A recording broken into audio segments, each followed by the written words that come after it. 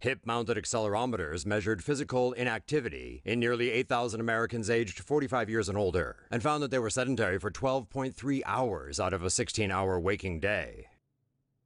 When measuring bout length, it was discovered that subjects who sat for longer periods at a time were more likely to have died at the end of the study period than those with shorter sitting spells.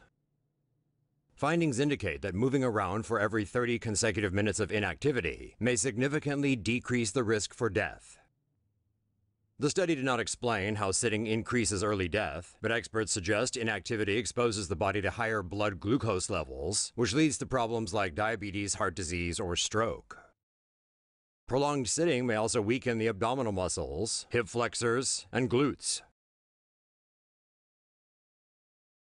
It could also lead to a lack of circulation in the legs, potentially resulting in blood clots forming in the veins, a condition known as deep vein thrombosis.